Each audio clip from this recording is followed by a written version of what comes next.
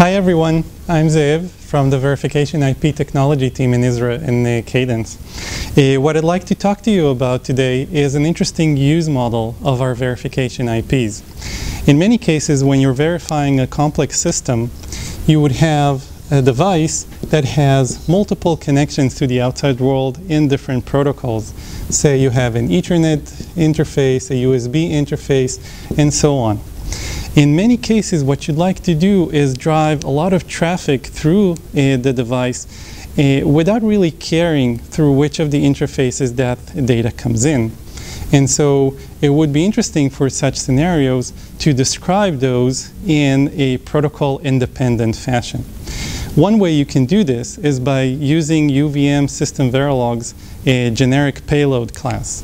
So support for TLM 2 defines a UVM TLM generic payload class, which you can now use as your sequence item. So your sequences would actually look something like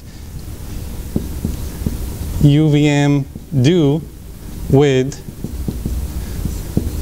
generic payload with a bunch of constraints on its fields, which are things like data, address, and command, nothing which is protocol specific.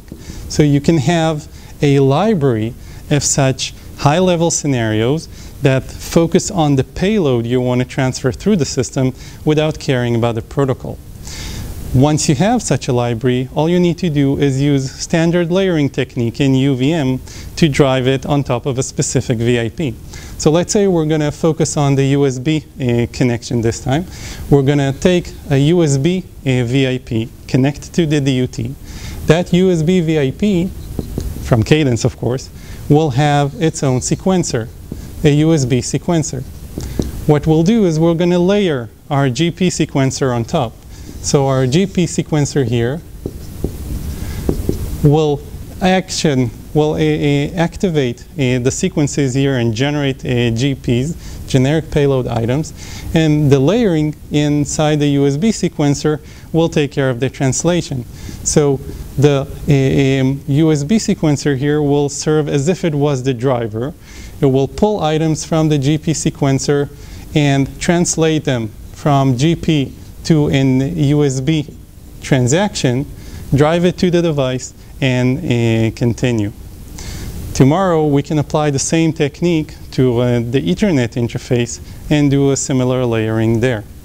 So we create a generic library of sequences. We can reuse them on different protocols. We can even use the extensions that the generic payload class provides to add protocol-specific flags to the layering translation whenever needed, but we can still retain our reuse of this high-level scenario.